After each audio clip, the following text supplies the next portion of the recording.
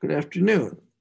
Welcome to Monday, June 14. It's our class session, Math 264, Introduction to Ordinary Differential Equations at Delta College. And we have a very interesting class for you today. Today we get to finish chapter 3, which means we completely classify all two-dimensional first-order linear systems. As a consequence, that means we completely classify all damped harmonic oscillators. Homogeneous damped harmonic oscillators.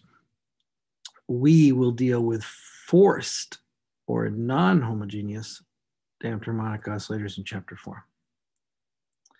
Okay, other highlights of this week.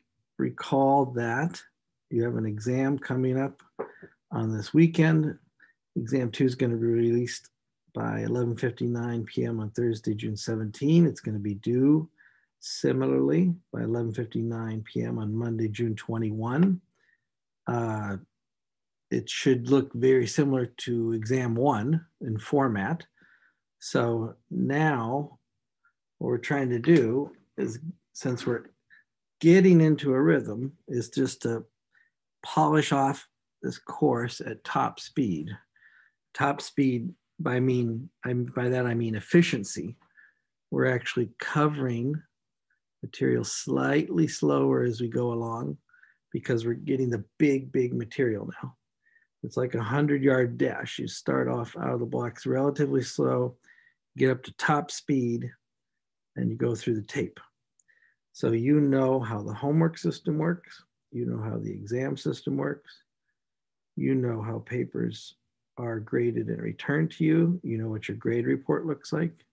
You know how you're trying to max out the homework points now. And when I'm making these statements, if I'm making an incorrect assumption, you can check it with me privately in the chat or by email or just pop up a question. But you've got the structure, pace, system down, and now we're delivering, with all those distractions out of the way, we're delivering the big material. So chapter 3 is a major accomplishment. And then the rest of this week is devoted to chapter 5. Now you say, why should I go from chapter 3 to chapter 5 and skip over chapter 4? I will explain why we're choosing that order next time, tomorrow. But right now, what we're doing is hitting the major sections. We're not going to do everything in chapter 5. And you're probably used to the concept that you cannot do everything in every book. So we got to hit the major points. And chapter 5 is a beautiful chapter. It justifies fully what we're doing here in chapter 3, but we don't have time to completely do it. So I'm going to hit 2 highlights in chapter 5 and then go back to the mainstream, what we need to know, chapter 4 and chapter 6. Okay, so what is the trace determinant plane? How does this allow us to classify all two-dimensional first-order linear systems? So I am going to turn my computer around. You can still catch me in the chat. Let's go over to the whiteboard and let's work on some examples. Now, the reason I'm doing this, particularly on the whiteboard, is because, I mean, it's nice to write on paper, but there's a reason people make presentations on chalkboards, on whiteboards. It used to be chalkboards, whiteboards, PowerPoints, whatever. PowerPoint, I don't favor. And it's because you want to be able to just jot notes and quickly erase things. So I'm going to switch to the board now. Got to get a hand in there. Very good. Replace pin. There we go. Let's look at the trace determinant plane. And let's do several quick examples and help you make the big speech. Now, when we go back to the paper, I'm going to look at 2 particular handouts. I've already previewed these handouts with you. And that was the description of the trace determinant plane by this tree and by this image. And so we're going to fill in this image today, not in the beautiful detail that I wrote it here, but generally on the board. And then we might knock out one or two examples from this handout of practice differential systems. So that's the plan. What is the trace determinant plane and why is it so powerful? Well, let's review first order linear system, two-dimensional. It's determined by this matrix A, B, C, D. And the matrix has some key properties. Its trace and its determinant is the notation of this book. The trace is the sum of the elements on the main diagonal. The determinant is the product of the main diagonal minus the product of the off diagonal. So AD minus BC. We're talking about 2 by 2 matrix. You can have trace and determinant for any square matrix. And the things that I'm telling you are true for square matrices in general, but we're only talking about two-dimensional square matrices today and in this chapter. So that simplifies our calculations quite a bit. So we know that with a trace and determinant, we form the characteristic equation. Make sure you write minus trace lambda plus determinant.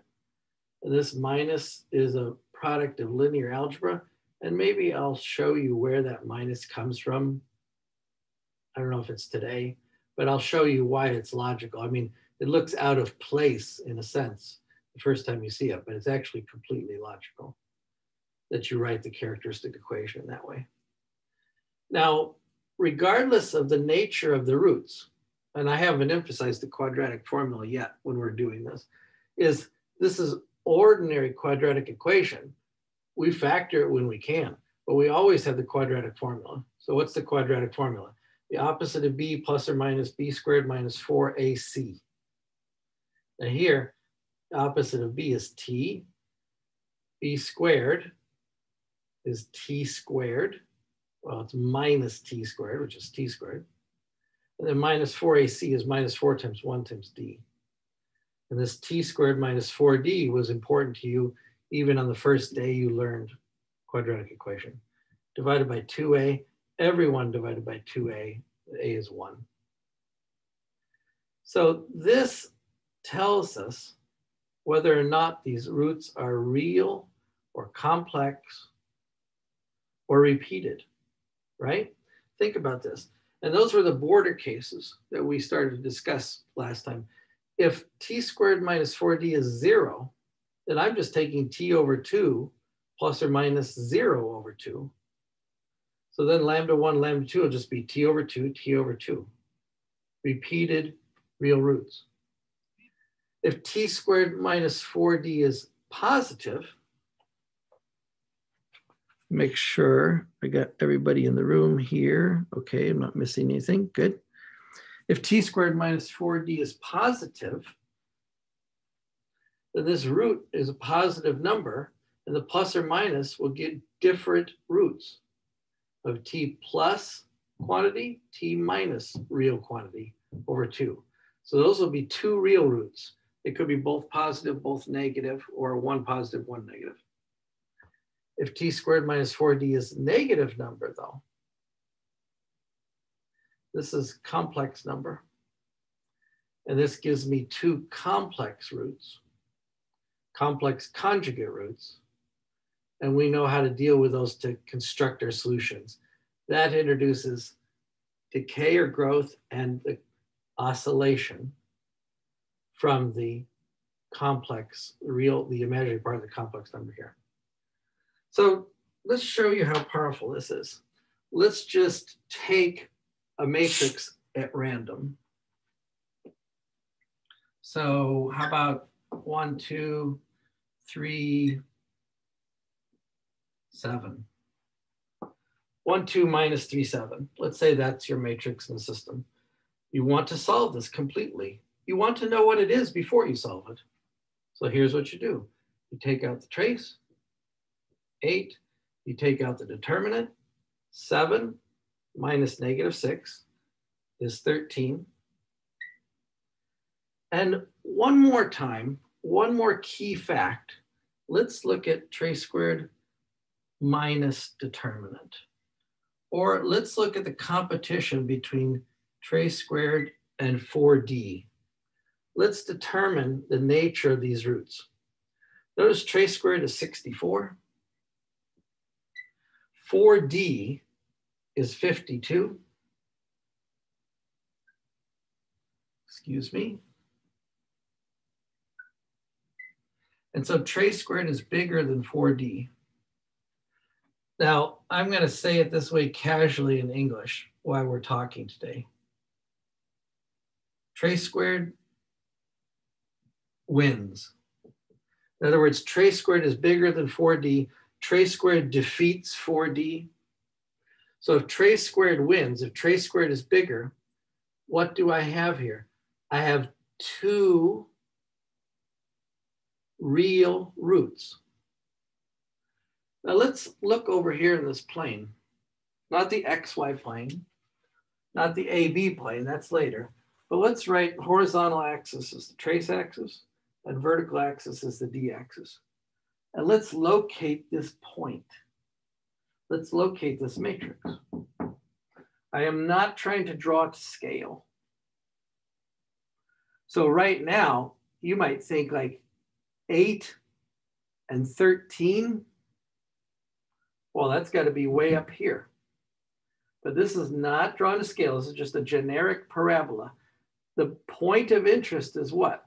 When trace squared minus 4D equals 0, that's when trace squared equals 4D. But I'm not on that parabola.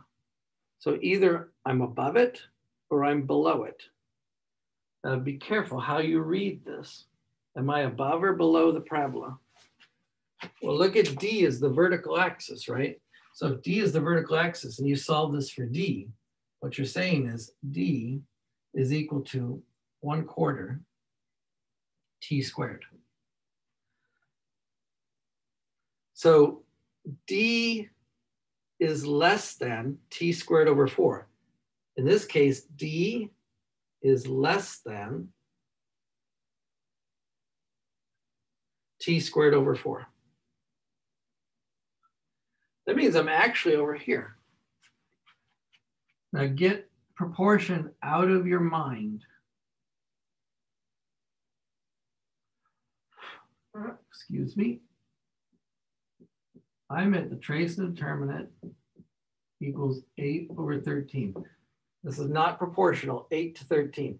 This is just a diagram. I mean, I could choose the scale to make it proportional if I wanted to, right? I gotta look back at my computer here once in a while just to make sure I haven't missed anybody coming into the class. So what do I have right here? Positive trace, positive determinant. I'm in the first quadrant. Remember, we've already said if this is a negative number, if determinant is negative, then one of these people is negative and neither one can be 0. That would be called a saddle.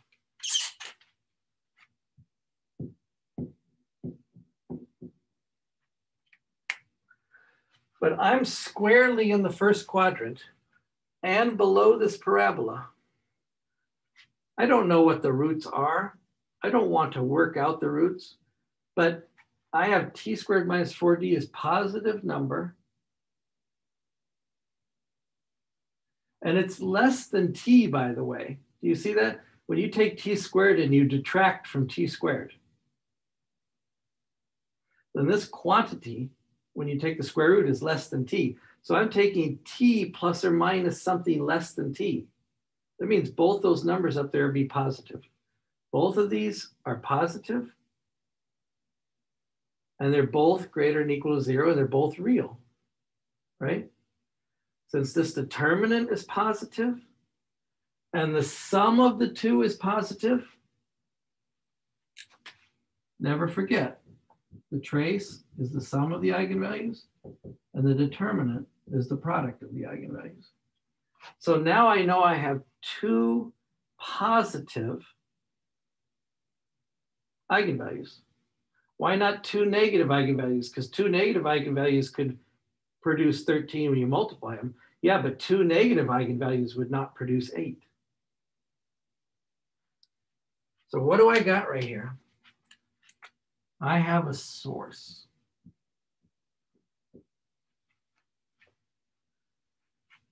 This land is source land.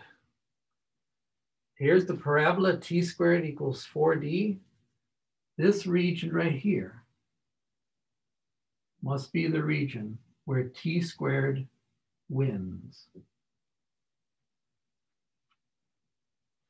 This region is where t squared wins. So if you look at a matrix and you got positive trace, positive determinant, t squared wins, you just say source. From now on, you just say source. This region is when the determinant is negative.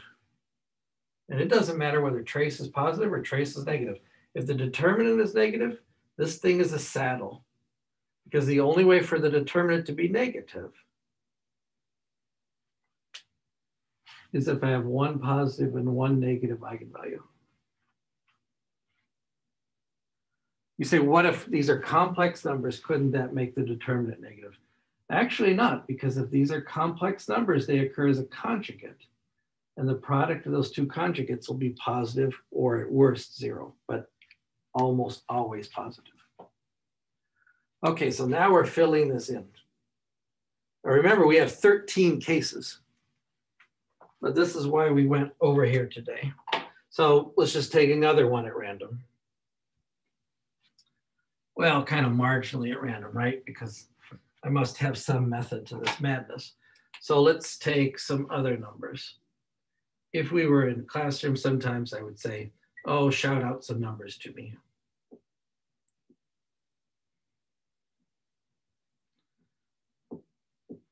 Well, let's try this matrix. -3, 4, -1, 1. Let's locate it. Trace equals -2. Determinant equals what? -3 minus -4. -3 plus 4 is 1. Okay, who wins? Trace squared or 4d? I just usually write them next to this by themselves. Trace squared is 4. 4d is 4. Ooh, it's a tie. Where am I? Now let's look at the quadrant. Trace is negative, so I'm in the second quadrant. Determinant is positive, so that puts me in the second quadrant. But t squared is equal to 4d. I'm not even sure I intended that. That puts me on this parabola. Let's mark that point. Maybe I'll stick with black here.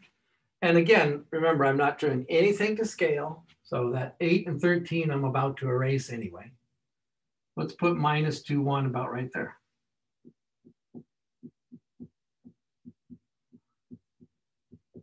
And I'm going to erase this soon too. So what do we have right here? We have, if we worked out the eigenvalues, and since t squared and 4d are the same, this is just a big 0. So what are my eigenvalues, 1 and 2? Well, they're both t over 2. And that's an easy number to calculate. It's -1. So now I'm on the border case. I'm on one of my border cases. And remember how we constructed the eigenvalue and almost eigenvalue for this? So I would say subtract -1 from the main diagonal. This will give me -2, 4, -1, 2.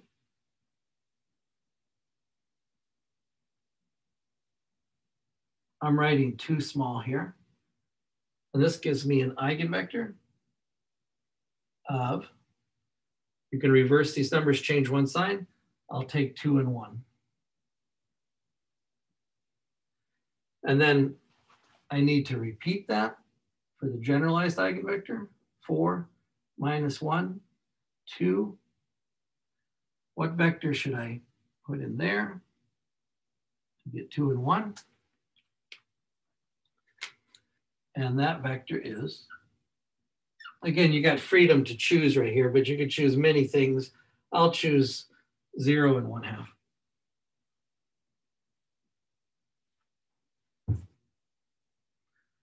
So now I know what this system is. This is the almost spiral sink. It's a sink because the trace is -2. And what does that give me for my solutions? It gives me a negative exponential on my general solution, right? 2, 1, is a minus 1t eigenvalue t plus t21, and the almost eigenvector, the generalized eigenvector, 0, 1/2, e to the minus t. It's definitely decay. Everything is decay, but there's only one straight line solution. This is the almost eigenvector. This is the almost spiral sink. So what I have here, I want to write on these borders. I want to remind you of the drawing that I made more carefully, but I'm going to write this as an abbreviation. Almost spiral sink. And I refer again to this more careful drawing if you want to see it more artfully presented. Well, you know, I didn't intend to land on that parabola, but I picked 4 numbers and I landed on the parabola. So how about picking some numbers that get me off that parabola? Now let's think about how to get off the parabola. How do you get off the parabola? Well, the parabola is very thin. It's like walking on a tight wire. It's like walking on a high wire. If I just jiggled this matrix a little bit, I'd probably fall off that wire. Let's try it. How do you want to jiggle that matrix? Let's make this a 2. And let's repeat our calculations. Don't just change that 1 to a 2. And this is why I wanted to go to the whiteboard, so I could just erase, make examples, erase, make examples. Okay, let's erase.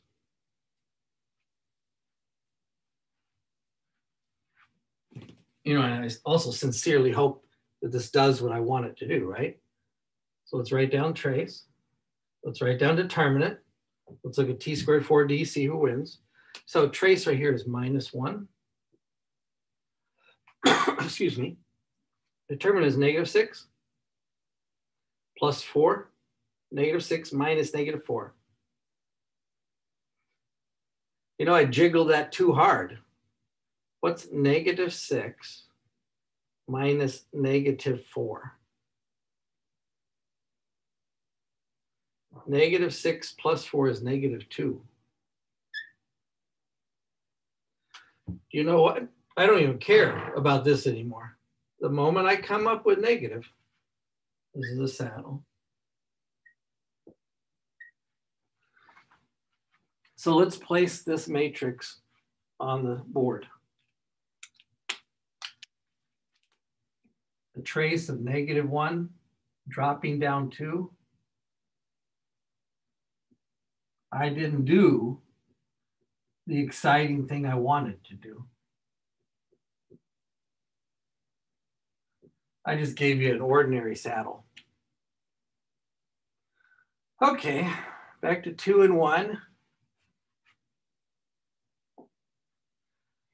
Maybe there's some other way I could adjust this. So let's put the 2 right here.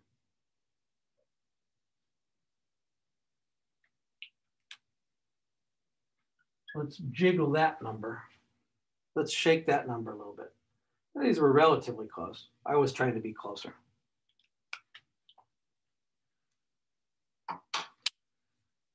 Erase, erase. What's the trace? -2. What's the determinant? -3 plus 8. Just be really careful you don't screw up any signs. -3 plus 8 is 5. Now trace squared is what? 4. And 4D is what? 20. Oh, 4D wins. That's the way I want to say it, or at least that's the way I generally say it to myself. 4D wins. What does it mean when 4D wins? 4D wins means this is negative number. Means this is oscillation. Oscillation means sines and cosines. And the negative trace means what? I'm on the left-hand side. I'm above the horizontal axis. I'm in the second quadrant. And since D is bigger than 1/4 t squared, all right? If 4D is bigger than t squared, then D is bigger than 1/4 t squared. Where am I? I'm above the parabola. I'm in this region here. T squared is a loser. Let's kind of generally locate -2 and 5. Well, this was -2 and 1. Remember, I am not drawing anything to scale. -2 and 5 must be, just above it. But what do I have?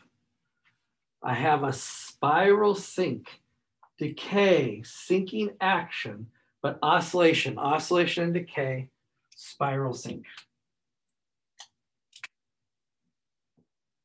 I will abbreviate spiral sink. Okay, good. Now this is enough to fill in a lot more of this table, right?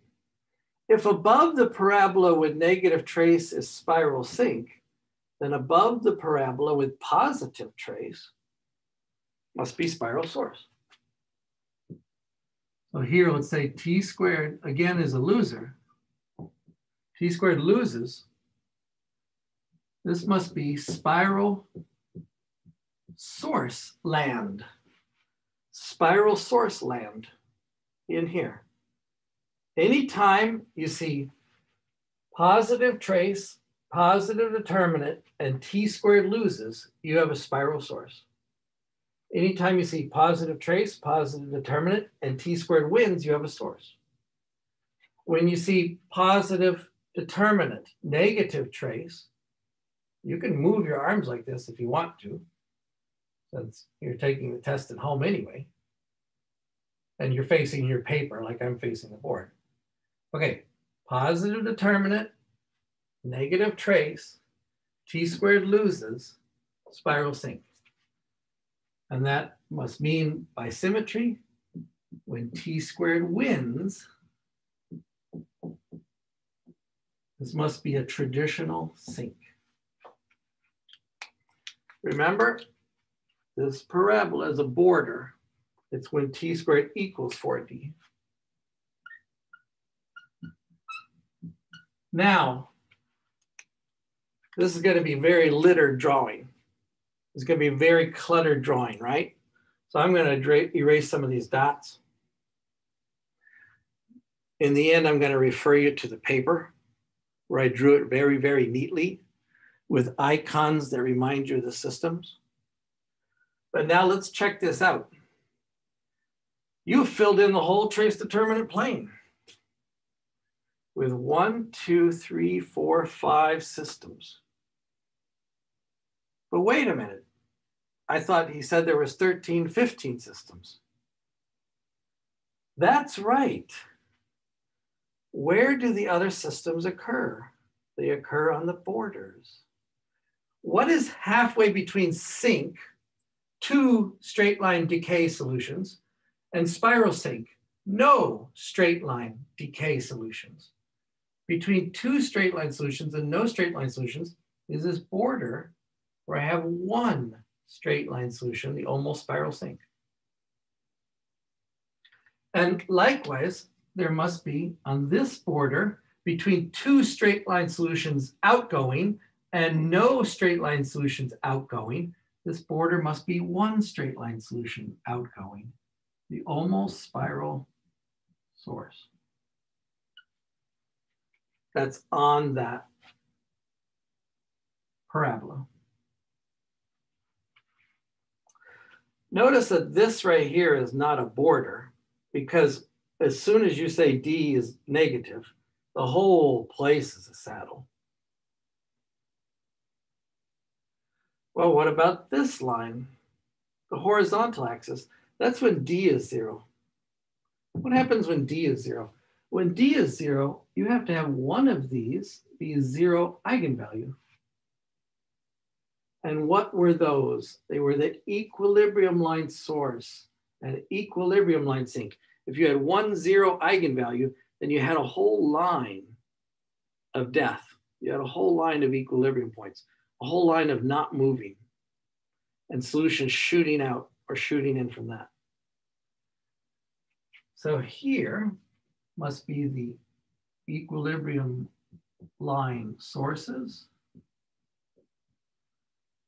and the equilibrium line sinks. These are the border cases. What's a border between spiral sink and spiral source? It's when T equals 0. What do you get when T equals 0?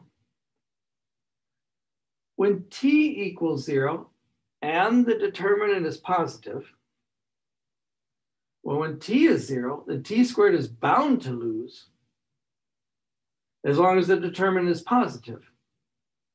And T squared loses to 4D. So I've got oscillation, but I've got neither growth nor decay. That makes sense. What's the difference between spiraling in and spiraling out? Just oscillating, just orbiting. These are the centers. This axis is not spiraling in and not spiraling out. Okay, good. So now how many cases do we have? 1, 2, counting red, 1, 2, 3, 4, 5. Counting blue, 1, 2, 3, 4, 5. This gets me up to 10. There's one other case I haven't demonstrated for you, and it occurs also on this parabola in pairs. And I'm not going to demonstrate it yet. I want to say something else. But that'll give me one more pair, 11, 12. And then the 13th case, the mystery point. What is the transition between every possible system? It's the mystery point. You could go anywhere through the mystery point. You can go from saddle to source. You can go from saddle to spiral sink. And that'll give us our 13 cases. Remember, the mystery point kind of comes in 3 flavors. You know, driving on the right side of the road, driving on the left side of the road, or stuck in traffic.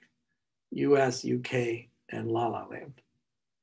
And again, I think I'm the only person who uses those terms, but I want to be visual. But first, I want to say this about the difference between the blue and the red. Let's say you were just throwing darts at this board, right? You're just taking, or if I had some gum, or if I had something sticky, which I don't have right now, I'm just taking and throwing darts at the board. Well, without looking at the board, when I throw a dart at the board, what happens? It's very unlikely that I land on one of these black lines, right? In other words, sink, spiral, source, source, and saddle are the dominant systems. They are the majority of the systems. If I just pick 4 numbers at random, I'm going to land in these red regions. Now, sometimes I get unlucky, as I did right there. I could pick 4 numbers, and I just happen to land on one of the border lines. Remember, and I'll emphasize this here, this lower portion of the d-axis is not a borderline. Now, these are the bifurcations. These are the transition cases. So if you pick 4 numbers at random, you've got to land on this board, and most likely you're going to land on one of the red regions. Let's try it again. So this is what I meant on that worksheet I gave you with lots of systems. If I just pick 4 numbers, I know where it is immediately. I have to work out the solution, what the actual equations are. But if you give me 4 numbers, I know what the system is immediately. Right? Let's pick 4 numbers like 1, 7, minus 3, 6. What's the trace? Trace is 8. What's the determinant? 7 plus 18 is 25. Now be careful. I have a feeling who's going to win, but don't prejudge, right? So trace squared is 64. 4D is 100. So 4D is the winner. So what do we got? Let's do this like you were doing calisthenics. Positive trace, positive determinant. 4D is the winner. I'm in spiral source land. This has to be a spiral source. Now remember, working out the actual equation, that's going to take work, sines, cosines, complex numbers. But I know what this is. This is a spiral source. Let's try another one. And as it is, you can throw your favorite one in the chat if you like. But if we were meeting face to face, I just have people shouting out numbers behind me. How about the 0, 4, minus 2, pi? I mean, let's get weird because these numbers can be anything, right?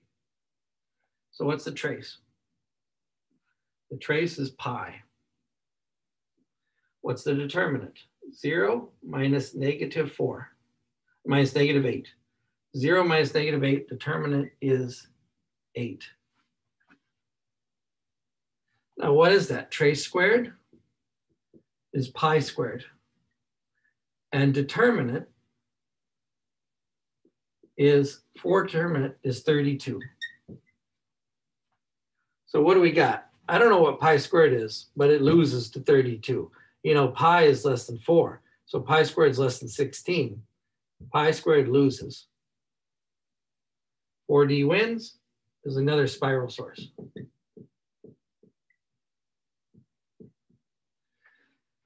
Now, do you see what our problem is? If we just keep picking 4 numbers at random, we're just going to land in these red regions. In fact, twice I landed in that region right there.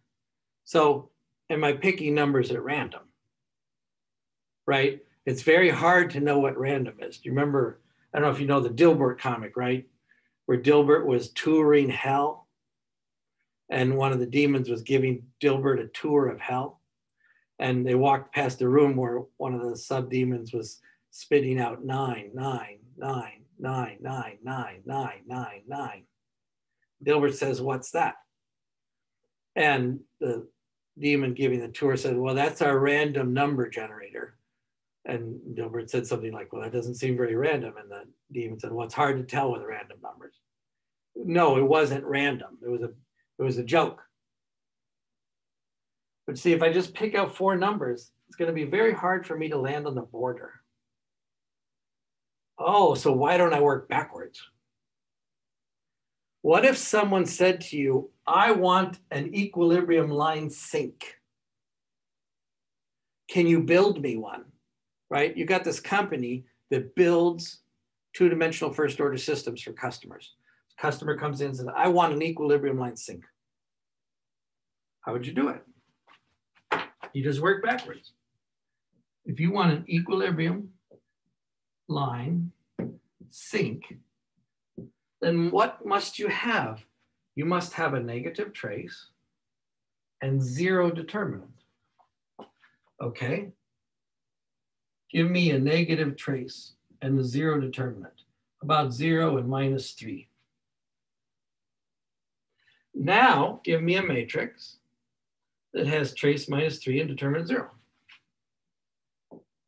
And you know, by the way, that there are billions of them, right? So you've got a great business model. You can just keep handing out matrices all day. So how about -4 and 1?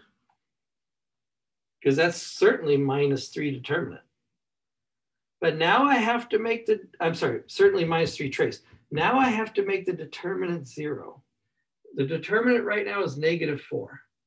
So I have to add 4. Watch your minus signs. About -2, 2. Trace -3, determinant 0.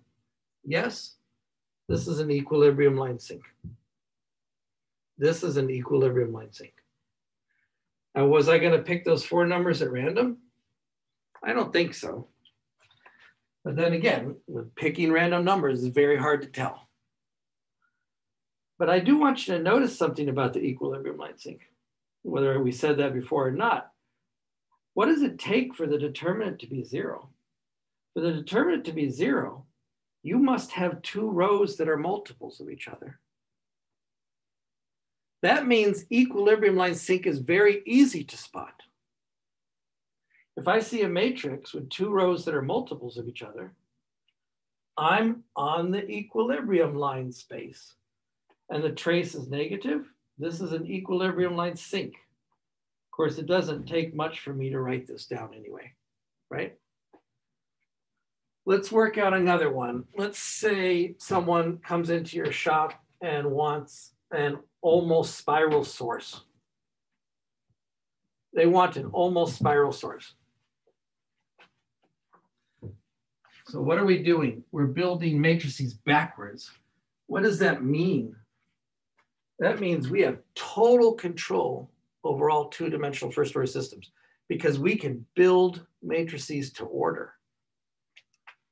So let's say almost spiral source.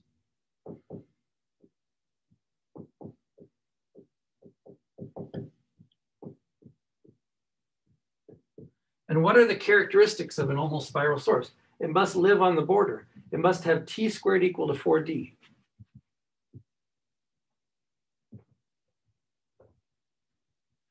Now let's not tax ourselves, but let's pick a number where t squared and pick a number for 4d is pick the same number. Okay, how about 16 and 16? That's a really easy number to pick. It's because if t squared is 16, then t is plus or minus 4. But remember, I want an almost spiral source, so I want t positive. Okay, I'm good with that. If 4d is 16, the d must be 4. See, I'm working backwards. Now I can name a matrix with trace 4 and determinant 4. And you could do this any way you please, except one. So first, let's make a generic trace 4 determinant 4. How about 3 and 1? That certainly has trace 4. Since we're on camera, let me write that a little bit neater. How about making this determinant 4? Right now, the determinant is 3. So to get to determinant 4, I have to add 1. Means I have to subtract -1. There, how about that? Has it got a trace 4? Yes. Got determinant 4? Yes. Trace squared equals 4D, yes. Trace is positive, determinant's positive, I'm on the parabola. This is an almost spiral source. But I could have accidentally chosen unwisely. I just want to mark my time because we're coming up on the first break, but we're doing very good. What if I had chosen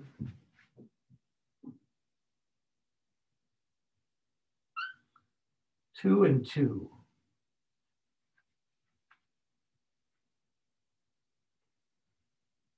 Now, this is the last pair of cases. And it's very easy to spot because it's very unique, very rare, whichever word you want to use, right? What if I had chosen 2 and 2 for my main diagonal? Now the trace is 4. 2 plus 2 is 4. Got it. But the determinant right now is also 4.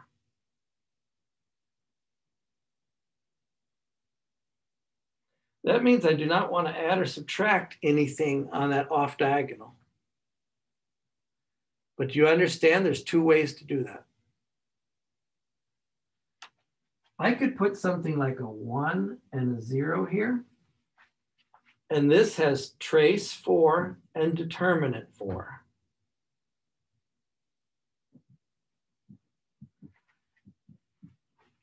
But I could also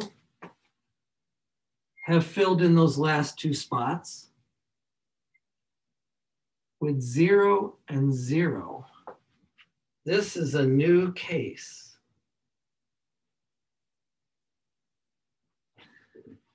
Now, first of all, it still has trace 4 and determinant 4, no question.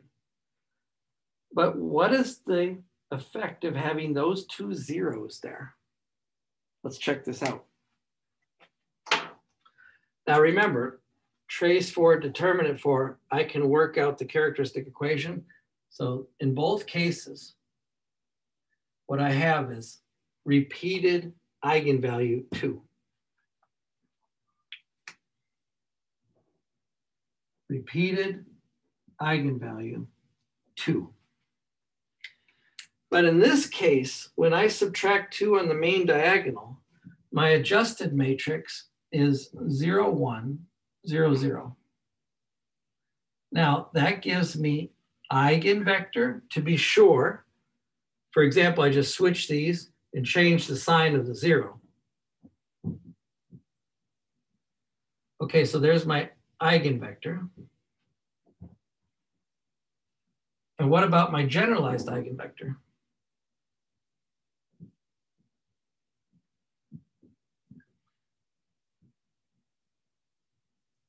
How can I produce 0, 1? Well, the generalized eigenvector, if I want to turn 0, 1, 0, 0 into 1, 0, I can put a 1 down the bottom. Almost always in the generalized eigenvector case, you choose a 0 in one slot, and then the other slot is determined. This is my generalized eigenvector, or my almost eigenvector. Generalized eigenvector has a special meaning in linear algebra. So I have 2 independent solutions right here. Again, this is why I'm writing on the whiteboard, because I'm going to erase this and just write down the general solution. But then I'll show you that in this case, this plan fails. So what's my generalized solution with the 1, 0 and the 0, 1? That means my solution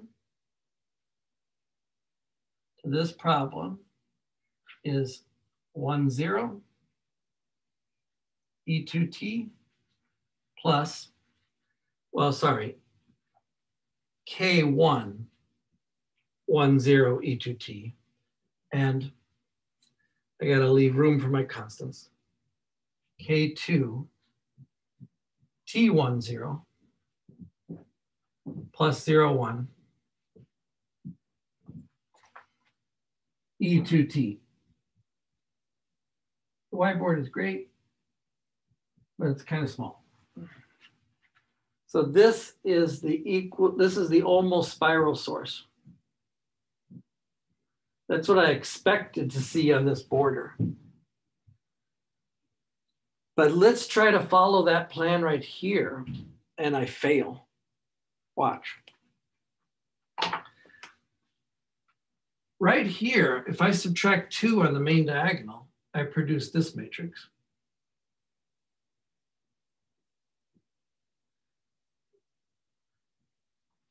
Which we could happily or euphemistically call the matrix of death.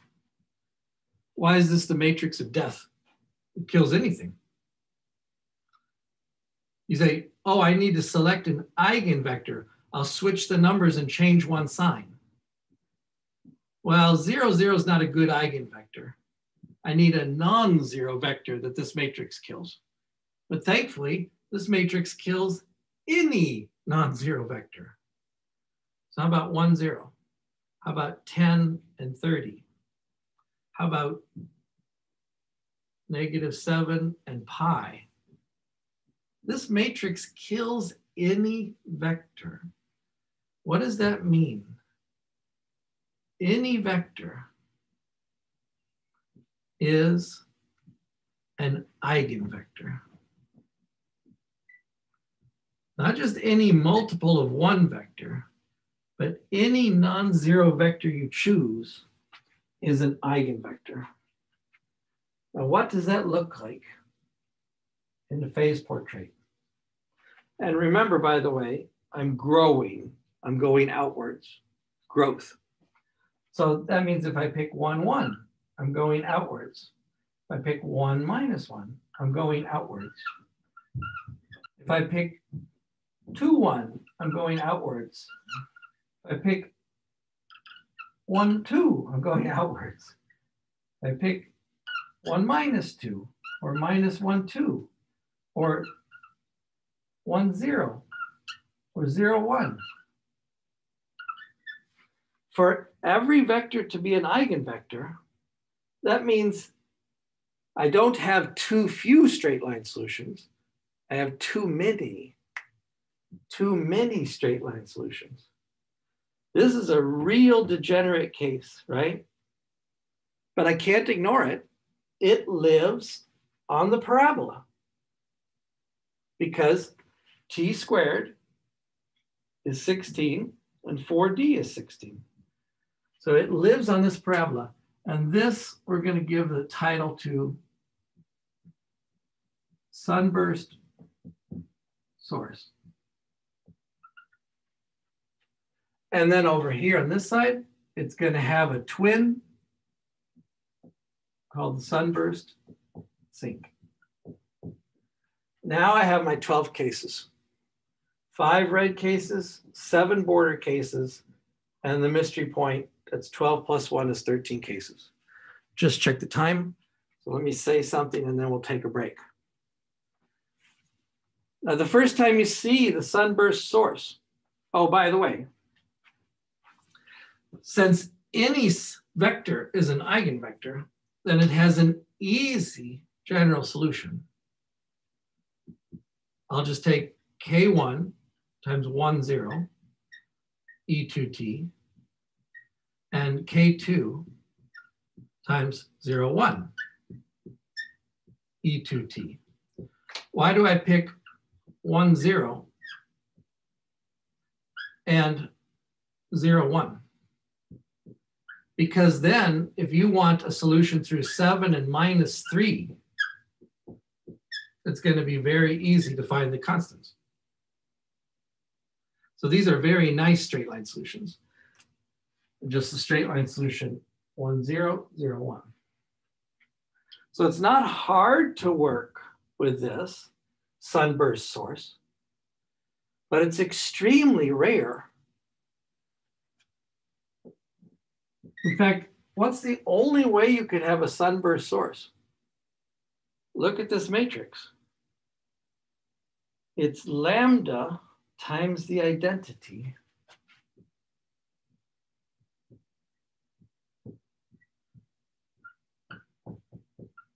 Lambda not 0.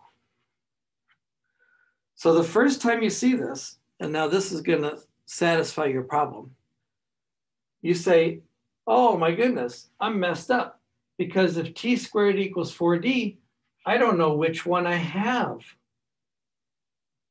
But now I just explained to you, the only way to have this one is to have a copy of the identity matrix. That means if you see these two, you can instantly tell which is which. This is almost spiral source. That's an equilibrium, that's a sunburst source. So almost spiral sources are not copies of the identity. A sunburst source must be a copy of the identity.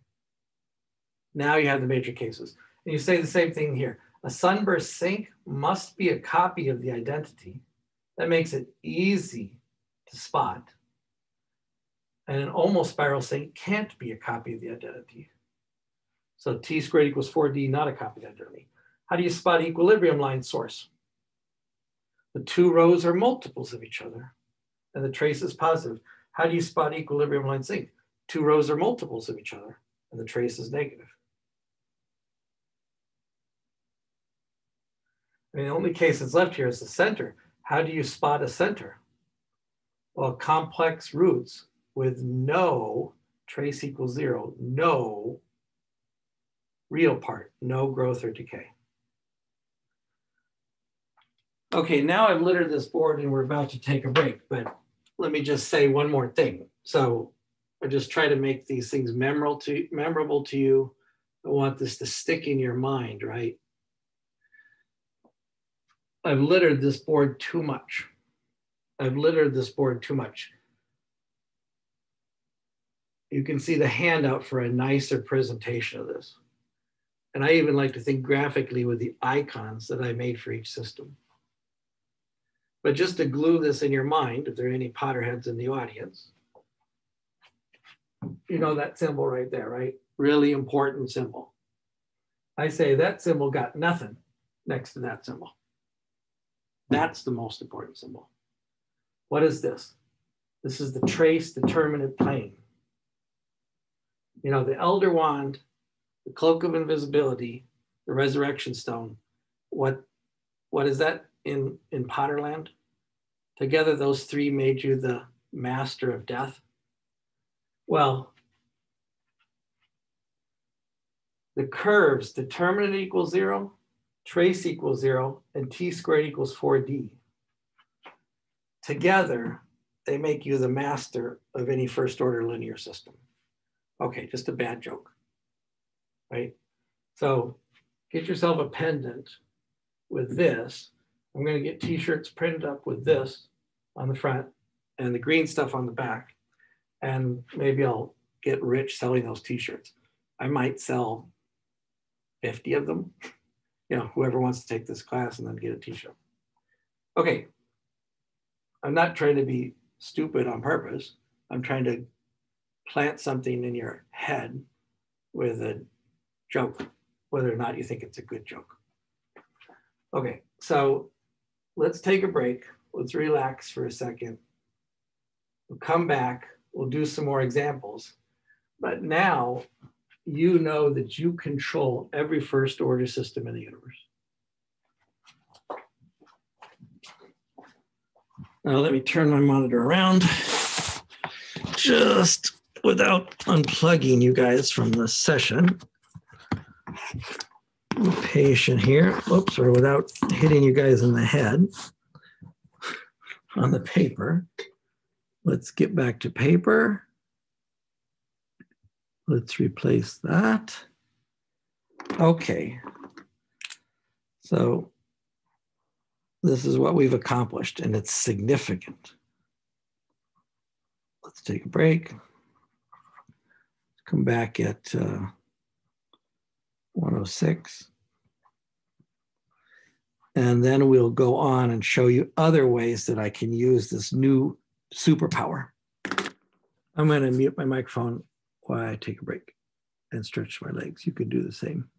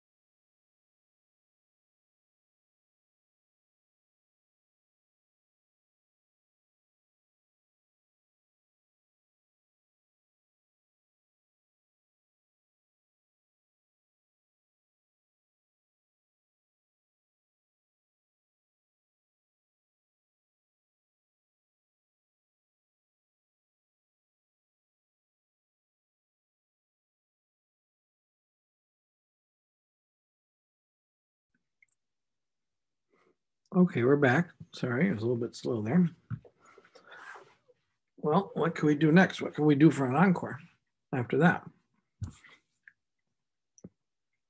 But think about this word, classification. Anytime you classify something, it's extremely powerful. Oh, let's classify all the subatomic particles. Well, they're still doing that. Let's classify all the bromides. I have absolutely no knowledge of chemistry, but must be important to someone, right? Let's classify all the different types of eagles. Well, I'm sure someone's wrote a book and received a lot of praise and reward for that. It might be an interesting book. But classifying something is very powerful. Classifying means you own that thing, means you know everything there is to know about it. You completely have described that thing. So when we say that we've classified all two-dimensional first-order linear systems, we've done a big thing. I realize I haven't done too much with you with a mystery point, but maybe I'll try to work up an example in here about the mystery point. But even this alone is enough to be proud of. What are the major regions? What are the borders? But I'm going to show you some other way that we can apply that to something that's interesting to us. Okay, so when you classified all the roots of a quadratic equation, you were proud. Was that in the 5th grade, 4th grade, 6th grade? I don't know. I don't remember. But I remember feeling very, very satisfied. Oh my gosh, I know all the answers possible to this problem. That's all I remember. So we can do lots and lots of things with this trace determinant plane. Now, this is not the whole of 3.7. 3.7 presents this plane to you, but then presents ways to use the plane. So let me give you an example. How I could use that to discuss damped harmonic oscillators. And now I will come back to the paper, maybe because I like the board and I don't want to erase it, or maybe because we'll go back to the board if I want to point at something. But let's look at a damped harmonic oscillator.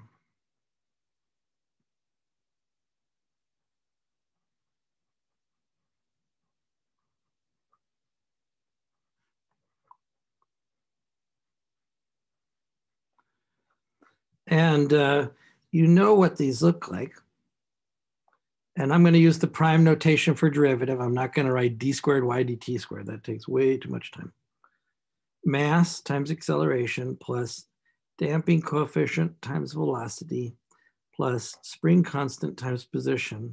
They all zero out because these all three represent forces.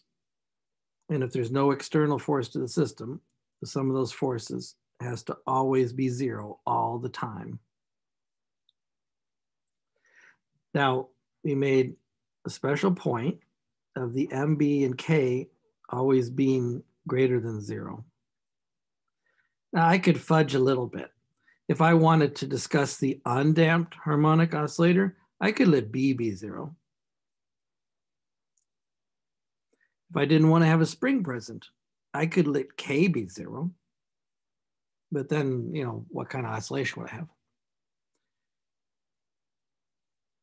I'm not going to touch M, though. I mean, to have zero mass, what would that mean? Well, first of all, it would mean I don't have a second order problem anymore. I just have a first order problem. It's not a damped harmonic oscillator. And I know how to solve first order problem by any other means, right? So even though I might fudge and let B be zero, that's called no damping. theoretically could let K be 0. I'll never let M be 0. And that's why the book made this shortcut.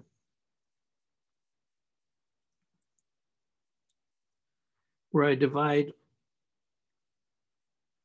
each piece by M.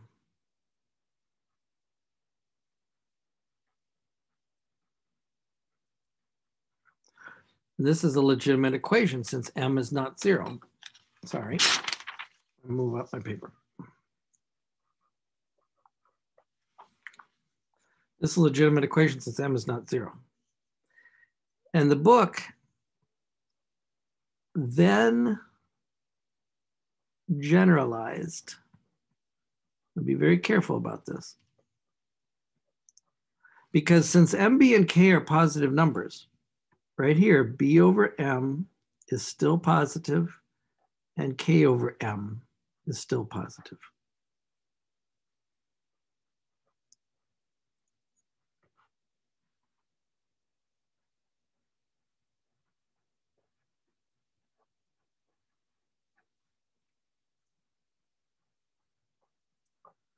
But you can generalize from this to any second order linear equation. If you just say, well, let's not talk about mass, damping, spring stiffness. Let's just talk about some constant times y prime plus some constant times y. The difference here is I am not assuming P and Q are positive unless I want to talk about a damped harmonic oscillator. So P and Q positive, that's a damped harmonic oscillator, if you allow me to abbreviate. But I can let P and Q be anything under the sun because I can still solve the resulting quadratic equation. I can still get physical answers to this problem.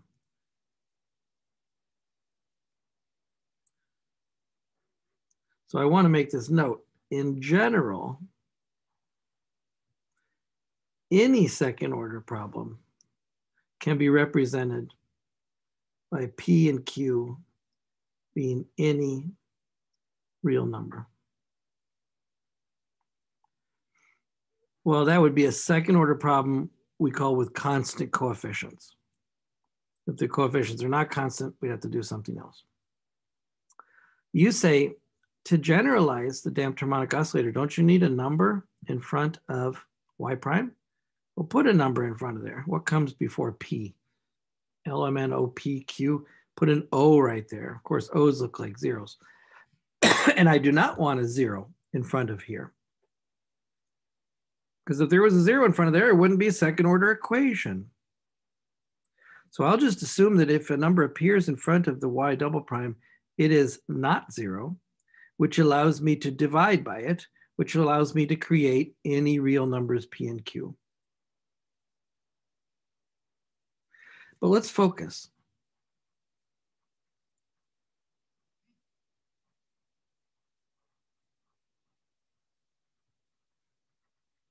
On the damped harmonic oscillator. So let's assume P and Q are greater than 0. And if you don't like to use P and Q, you can use B over M and K over M, right? It's just more writing. Now, you know what that system looks like because you've done this transformation before. The system that represents this is 0, 1, minus Q, minus P. The minus Q is attached to the Y if I bring it to the right side. Minus P is attached to the Y prime, the V, if I bring it to the right side. But what is this? It's a matrix. And what am I? I am the master of every 2 by 2 matrix. So trace minus P, determinant, plus Q, watch your minus signs. And what is this? Minus P, since P is a positive number, that's a negative number. Since Q is a positive number, that's a positive number. Where is this in trace determinant plane? Well, I'm not going to make a big deal out of it. I'll just make a small copy of the trace determinant plane. Trace negative,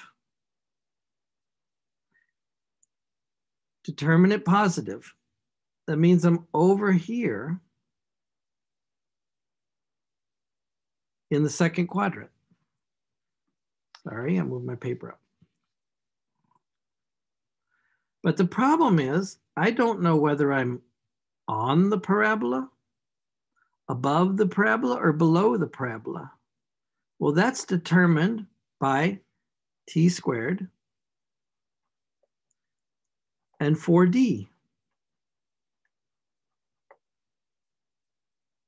Now, t squared is p squared, 4d is 4q, but if you want to let me bring back the b over m, k over m, so b over m is p, so that's b squared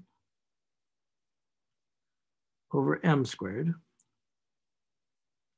and the 4q would be 4k over m. So whether b squared over m squared is less than, equal to, or greater than 4k over m, that tells me where I am in this quadrant. But it also tells me the kind of solutions I have. So let's look at an example.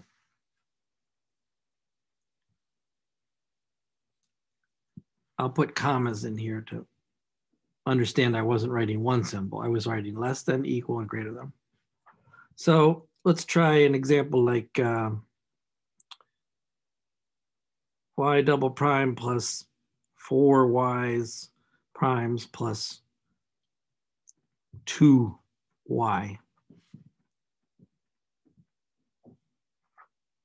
Now, if you want to go and write that trace determinant, that's fine, right? But you can remember the e to the st substitution. This also creates s squared plus 4s plus 2 equals 0.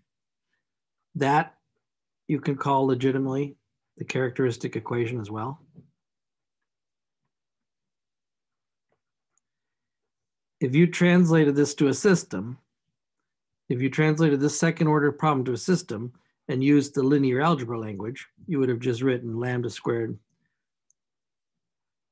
minus 4 lambda plus 2 equals 0. That's called the characteristic equation. It doesn't matter what letter I use. But what do I got for my s or lambda right here? Well, I got to solve this, right?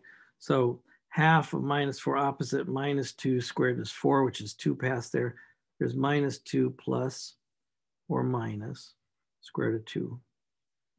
These are two real roots. These are two real roots. So where is this one in the trace determinant plane? It's over here. And the trace of this would be minus 4. Remember, I got minus trace right here.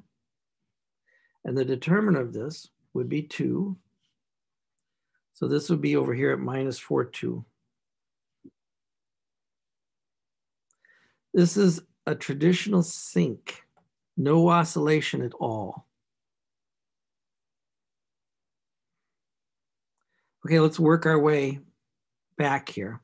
Let's try y double prime plus 4y prime plus 4y. Let's increase the spring stiffness.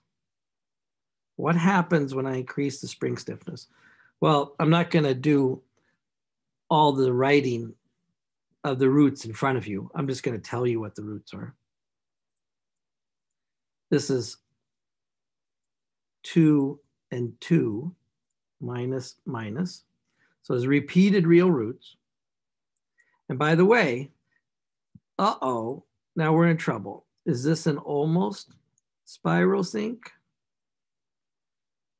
Or is this a sunburst sink? I know how to tell. I look at the matrix. Now the matrix, translate this into matrix land, would be 0, 1, minus 4, minus 4. I cannot miss with the minus 4s now. I mean, this 4 goes over here in the first slot, this 4 goes over here in the second slot, but you can't tell the difference anyway. So what is this? Is it a copy of the identity?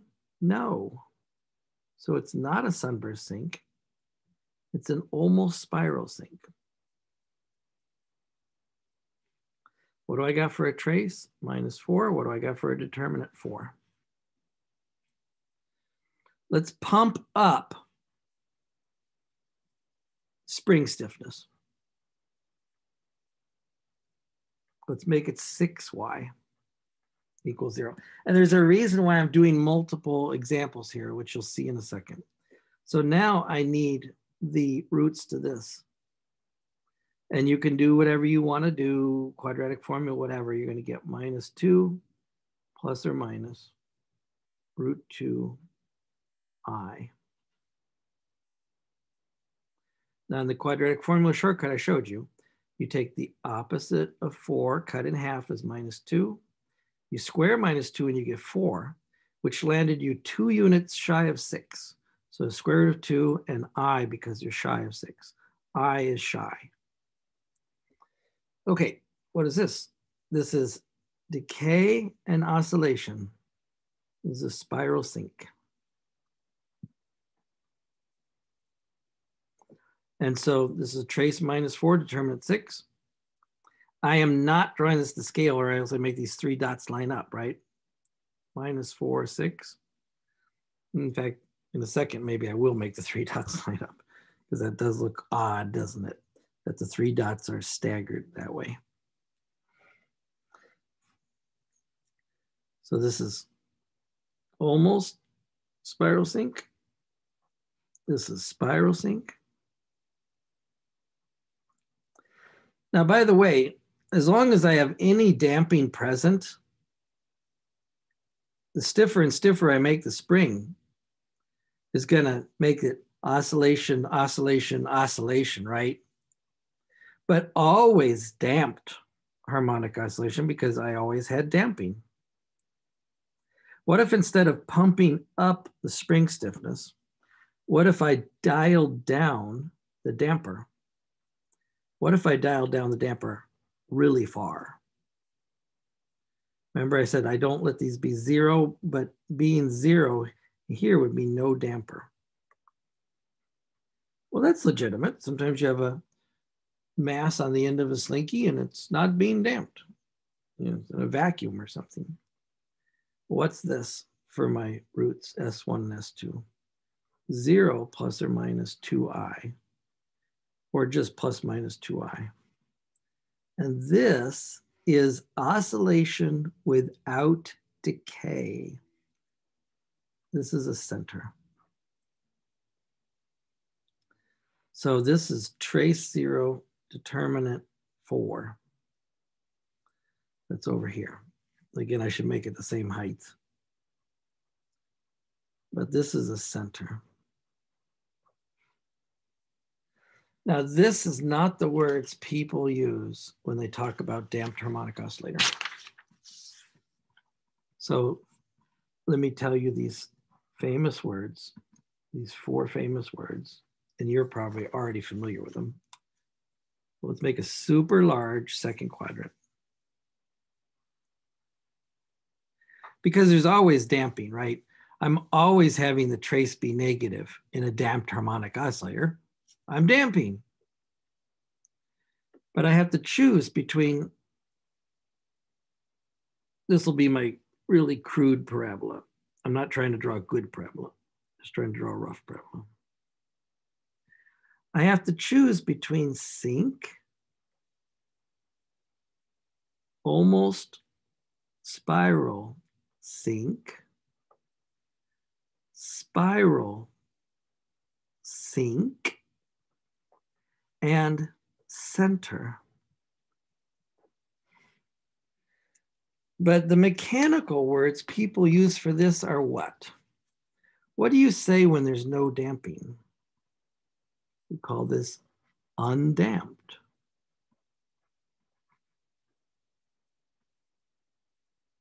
What do you say when you introduce a little damping so that the system oscillates, but does decay eventually to zero?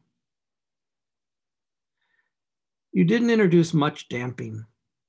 You're allowing the system to oscillate. Sometimes that's good, sometimes that's bad. But the word people use for this is underdamped. What happens if you go totally over the edge and put a powerful damping on that system? You are determined not to allow oscillation. You've done too much damping. This is called overdamped. And then here we are at the border case. If we're not underdamped and we're not overdamped, you know, like Goldilocks and the Three Bears, we must be just right damped. But in mechanical circumstances, even in electrical circumstances, we have this famous word, critically damped. I don't know if it's one L or two L's.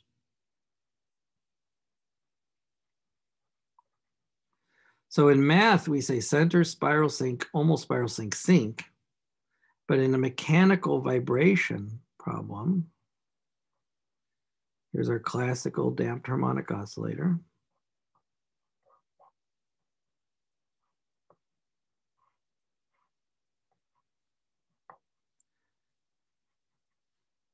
Fixed positions.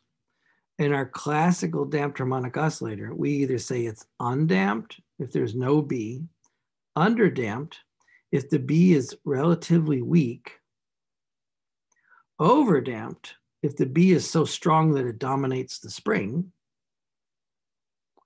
or critically damped if its balance is just right. And what do we mean by the balance is just right? Well, here, let's think about an analogy of you driving over a speed bump in your car. There's a speed bump. Here comes your car. And I can draw really awesome math pictures, but I can't draw cars. That looks like a dog. I can't draw cars very well. I need to take drawing lessons, but I love drawing math pictures. Let's do the 4 cases. What would happen if you were undamped? You drive over, if you had no shock absorbers on your car whatsoever. You drive over the speed bump and your car would go up and down like that for the rest of eternity. No damping. You just bounce up and down in your car forever. That's undamped. What's underdamped? Well, you got some shock absorbers going on, and eventually your car stops wiggling up and down, but it takes a while. That probably looks something like this.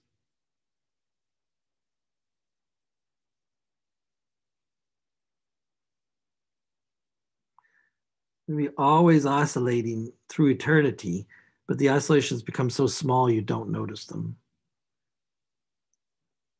That's underdamped.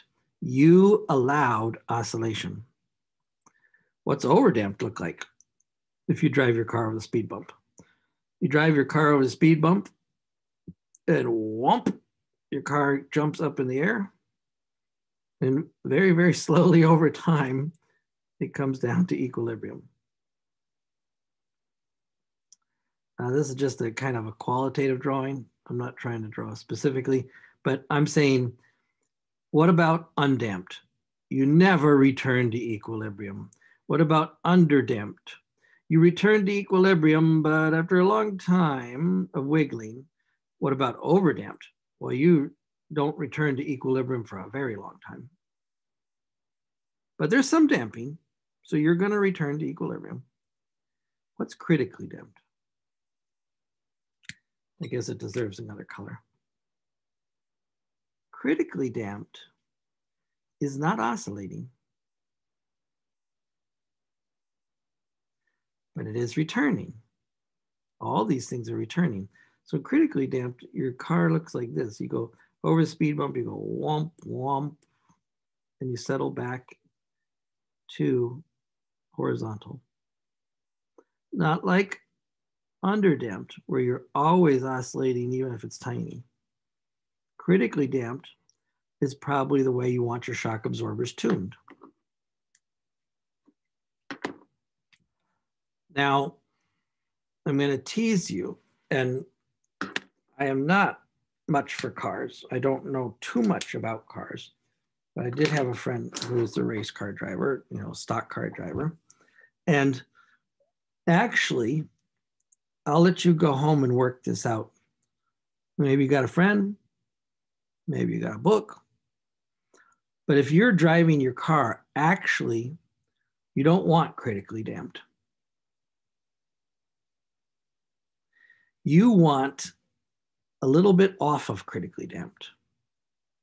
The question is why and which side do you want to be on?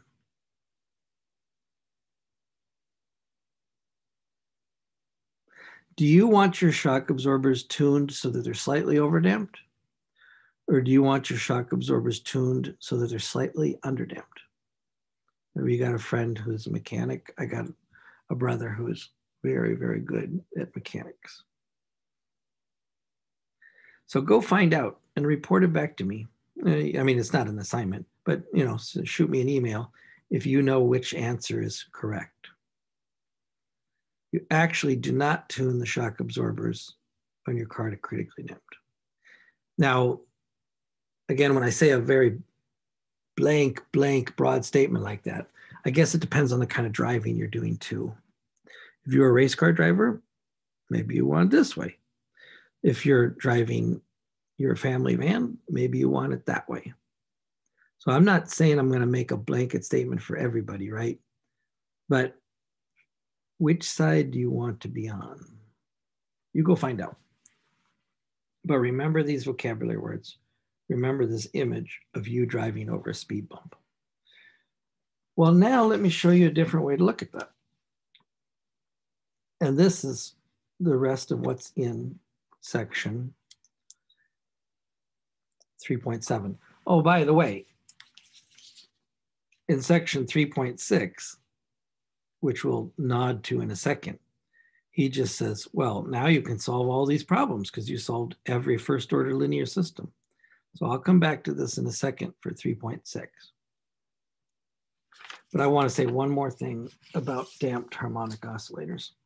So let's say that I'm in my trace determinant plane.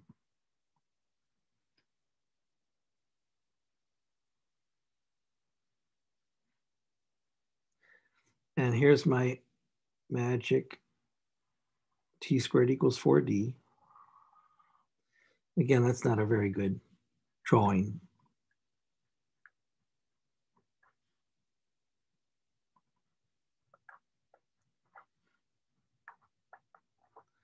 These are the Deathly Hallows of first order systems. Remember, this is the d-axis. But notice the d-axis is where t is 0. This is the trace axis. Do not mix those up. The trace axis is when d is 0. I just like to think of these three curves as the Deathly Hallows of differential equations. But we're over here in damped harmonic oscillator land. If I allow you to touch this axis, then you're in undamped harmonic oscillator land. So, you know, maybe I'll allow you to touch this rail right here. But what happens if I presented you an equation like this? And I've got a recommended problem that looks a little bit like this. I'm trying to draw your attention to it. Let's say I fix the damping at 4, but I do what? Let the stiffness of the spring be modified.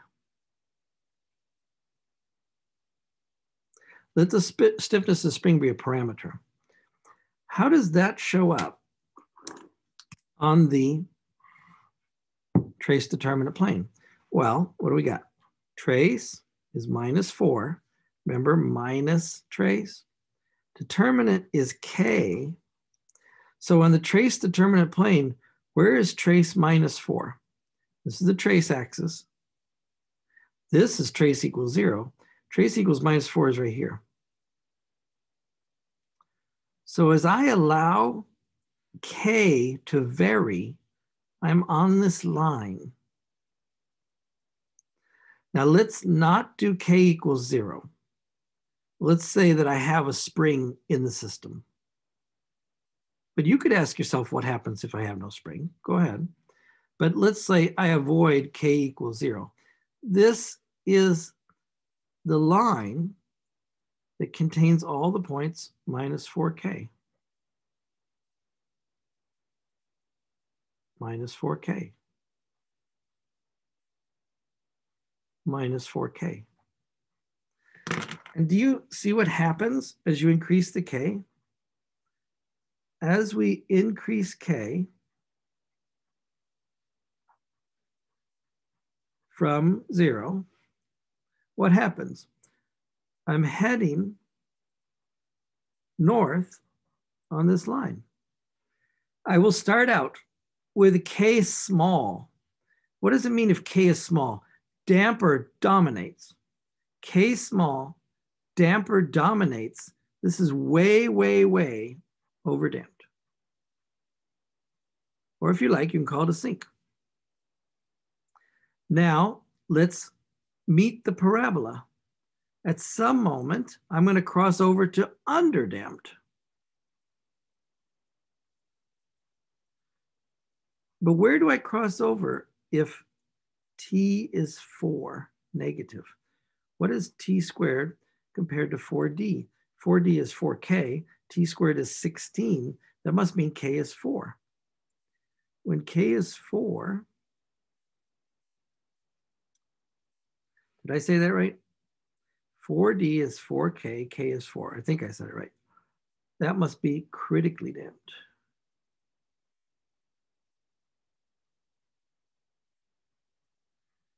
And as I keep increasing the stiffness of the spring, what do I introduce? Oscillation.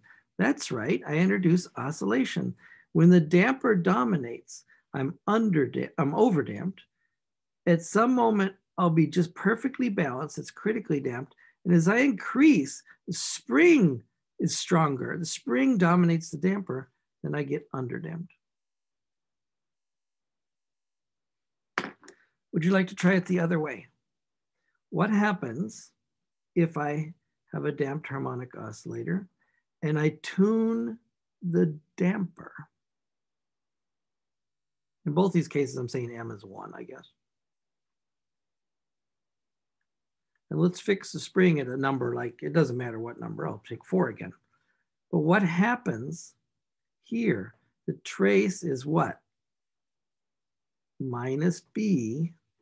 Remember, B is a positive number. The determinant is 4. 4D is 16. The trace squared is B squared. Where is minus B and 4? Well, D axis is right here. This is the D axis. And so 4 units high would be at this height. That's the problem is I've like over littered this drawing. So let me draw another one so I don't make this too confusing because it's too complicated. Here's another quick trace determinant plane. But here I'm starting the B out at 0. Now that's no damping. That's not unusual. And as I increase the damping, I have oscillation, but starting to take energy out, decay. And if I keep increasing the damping, I will clearly become overdamped sometime. So I move from undamped to underdamped to, at that moment of transition, critically damped. And that would happen when B is 4 again, by the way, because I already figured out 4 and 4 is critically damped. And then overdamped as I continue. So now let's look at this in terms of the matrices. In the blue case, I was setting the trace equal to -4, and I was changing the K.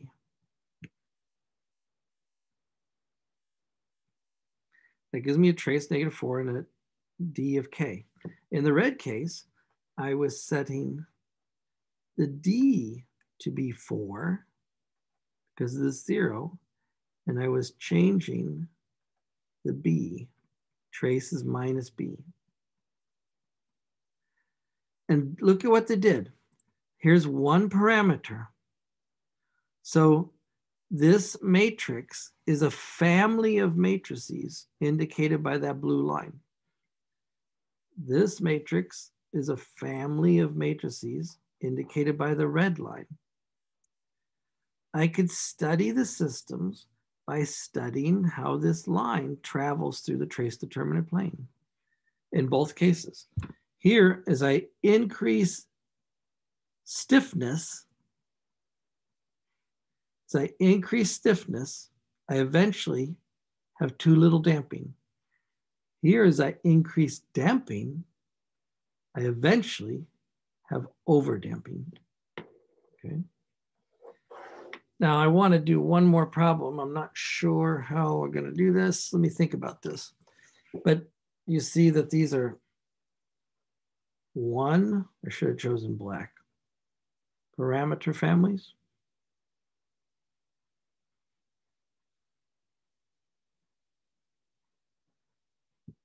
Of first order linear systems. The real challenging problems in this section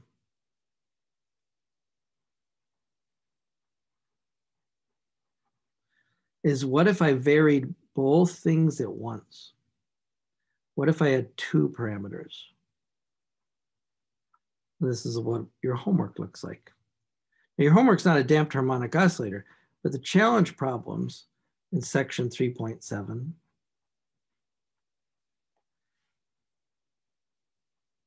involve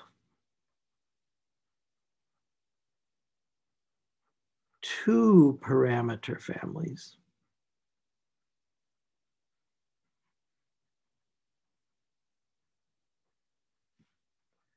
Of first order systems.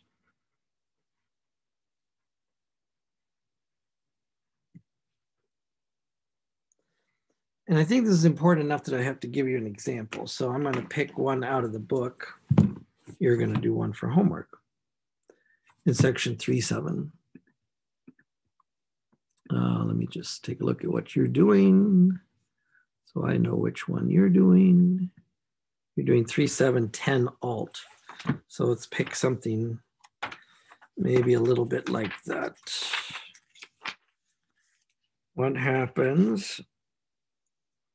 10, 9, 8. Look at 8. And I have time to sketch this out quickly. But the solution for 3.7.8 and 3.7.8 alt and 3.7.9 and 3.7.9 alt. I've got sample solutions for several of these in section 3.7, which tells you what? They must be really important. Let's look at the last thing we do today. Section 3.7, number 8.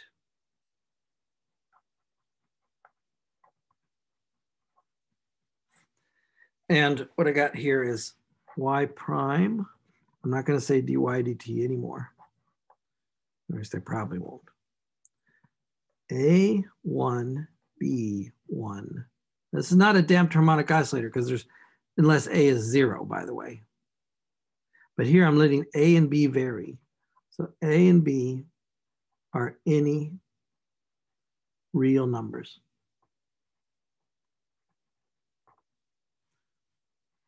What kind of systems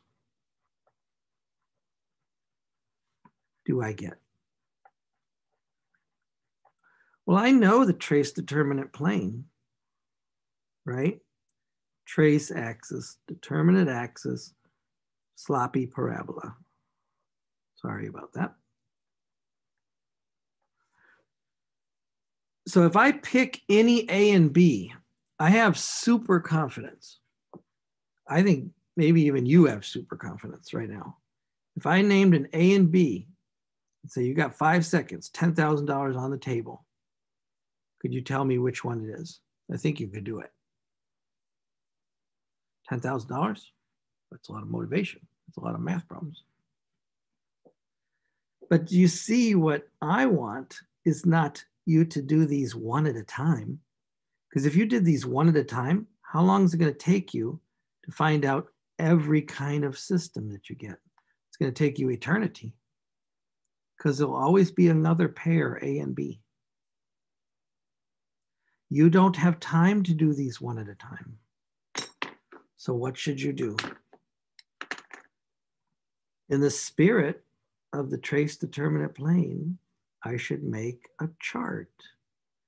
I should make a diagram. And my diagram will tell me what I have. How am I going to do that? Let's look at trace in this problem, A plus 1. Let's look at determinant in this problem. A minus B. So where is trace equal to 0?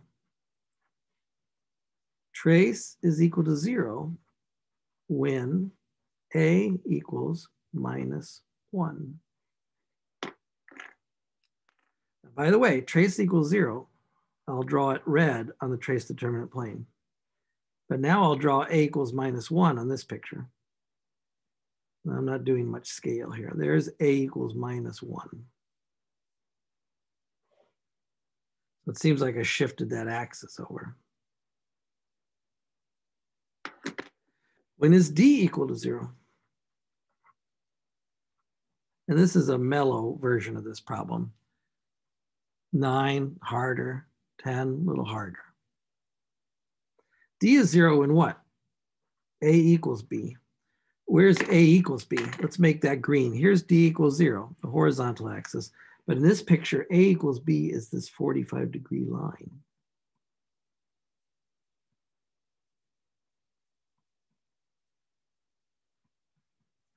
This is when D equals 0. Now, by the way, logically, if this is D equals 0 on this line, then one side must be D negative, the other side must be D positive. I'll let you work that out. This red line is T equals 0. So on one side of that red line must be T negative, the other side must be T positive. But remember the Deathly Hallows. Can I take this parabola over here? Now, T squared would be A plus 1 squared.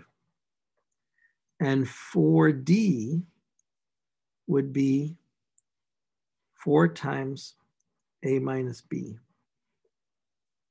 So can I work this out to figure out what the parabola looks like when it goes over here? Well, that's A squared plus 2A plus 1. This is arithmetic. 4A, well, algebra, arithmetic. 4B, what do I got right here? A squared minus 2A plus 1 equals 4B. Now, this is a parabola, isn't it? B equals parabola made out of A. I mean, just because the letters are different than Y and X, you know that this is a parabola. In fact, it's A minus 1 squared. That's just a break times 1/4. That's 4B. Oh, sorry. That's my B. Now, what is A minus 1 squared? It's a parabola that's been shifted 1 unit to the right. Oh, okay. I got a minus sign here, I lost. A minus sign here, I lost. Okay, good. Parabola shifted 1 unit to the right. It starts here at 1, and it's upside down, and the 1/4 makes it wide. Do you see this point? T equals 0, D equals 0? That's on the parabola, isn't it? So here, let me draw the parabola as carefully as I can. Although this is not a great parabola, I admit. This is T squared equals 4D. Now I'm going to challenge you, but the answer is posted on my website. You can look it up. Do you see how I morphed the Deathly Hallows of first order systems? And not even morphed them badly. I mean, the red line just went over 1, the green line got tilted, the parabola got tossed upside down. But now do you see I have these regions?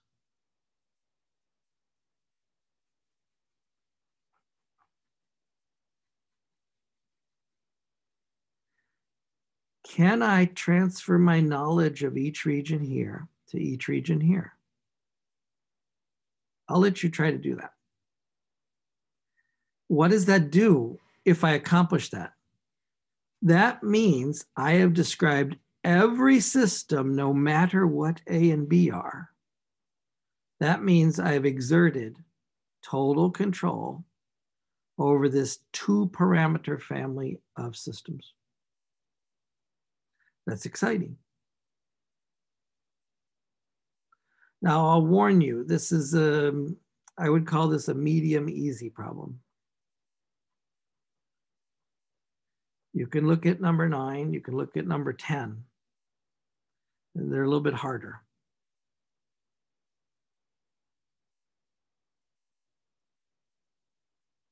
So when you morph the Deathly Hallows over to here, when you morph these 3 curves over to here, T equals 0, T squared equals 4D, and D equals 0, they don't always show up as straight lines in a parabola, because that depends on what the matrix is doing.